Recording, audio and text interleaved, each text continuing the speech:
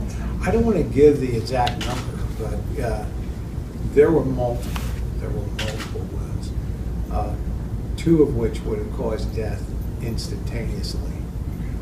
So this is a case where the guy, Guys, I think, two guys. okay, well, listen, the person that died, he was shot with his own weapon.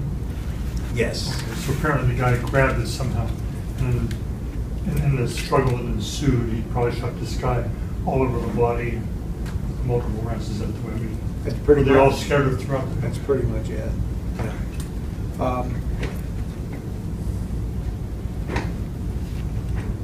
It's a powerful thing to bum rush somebody that has a gun in their hands.